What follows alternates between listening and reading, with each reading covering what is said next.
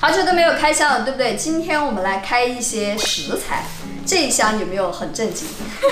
我当时收到的时候想说，莫不是我要出去摆摊了？这个东西应该没有什么博主开过吧？你们看一下，看得出是什么东西吗？会不会以为我买的是中药啊？而且我错误了估计它的这个分量，你知道吗？你看看这一包，我只看到品种，它每一种都要有1斤。让我们来看看有什么吧。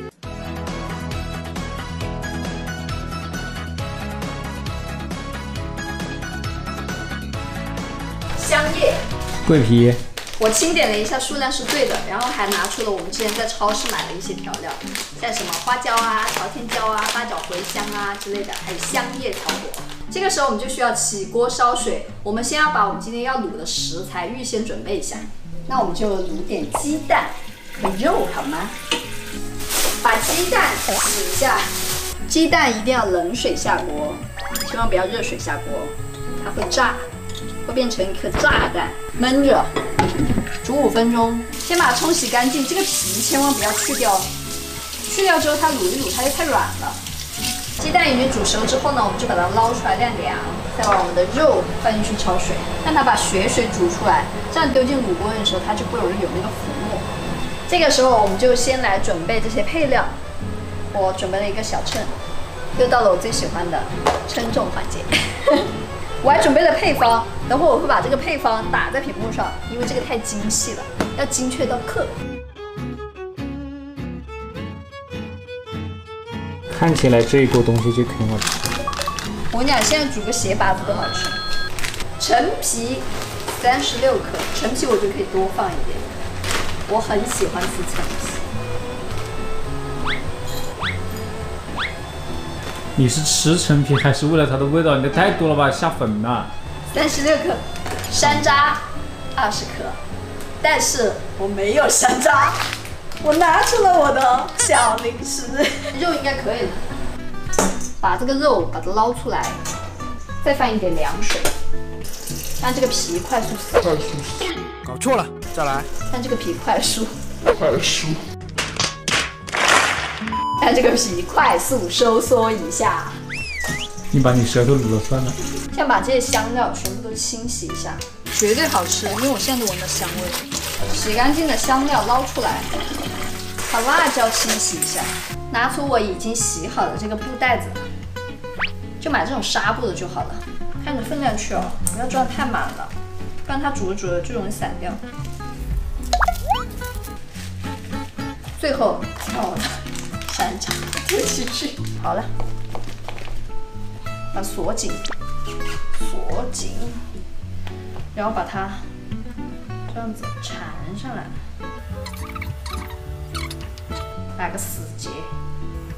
准备一口巨型的锅，把所有的调料放进来，先把卤料包放进来，3包，哇，放进来差不多有小半锅了呢。我们这个锅太大了。然后再放100克左右的料酒，然后再放一点鸡精，这个不需要放太多，你根据自己平时吃的口味来，甚至不放都可以，或者是你熬一点那个高汤放进去也可以，我适量，好吧？然后再放一点很关键的冰糖，冰糖它这个作用呢就是很鲜，放进去之后它能让这个卤水比较融合，就吃起来就是有那种鲜甜的感觉。96克，这3坨显然是不够的，我最少放200克，所以我准备了一点小颗粒一点的冰糖。其实放这种黄冰糖，大颗的会比较好。这样放很重要的盐，盐呢大概你就根据自己要放的那个食材的量来。我们今天大概是2坨肉，我先放个称一下好吧，这样准确一点，最少要50克，因为平时我们煮汤的量都放挺多的。好了，现在就加水，因为我们这口锅啊，它是有35到36的一个直径。如果你们家的锅比较小，然后你放的食材比较少一点的话，你的卤料要相应来说要减半，或者是更少一点。好了，再来放酱油、生抽，放酱油，适量。这个真的要适量，因为这个是龙牌酱油，特别浓。如果你放别的品牌的酱油，可能还不需要放多。再来点生抽，可能外地的朋友听不懂这个龙牌的酱油特别浓，特别浓，特别浓。它真的叫龙牌，来看。它真的叫龙牌，没有骗你吧？再丢几坨这个新鲜的生姜，要拍一下，它才能够出味道。把肉放进去。我们想了个办法，就是用这个蒸饭的那个东西啊，盖一下，盖一下。你看，被压住了，再来一个碗。这是不是你从酒店学回来的？我看别人做饭是这样的。最后你盖上盖子，起锅。哎呦我的妈耶！动啊！太重了，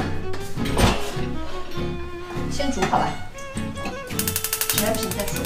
这个应该是土鸡蛋了吧？这么小一丢丢的。现在可以把我的鸡蛋丢进去了。你们看到我们剩了多少的调料？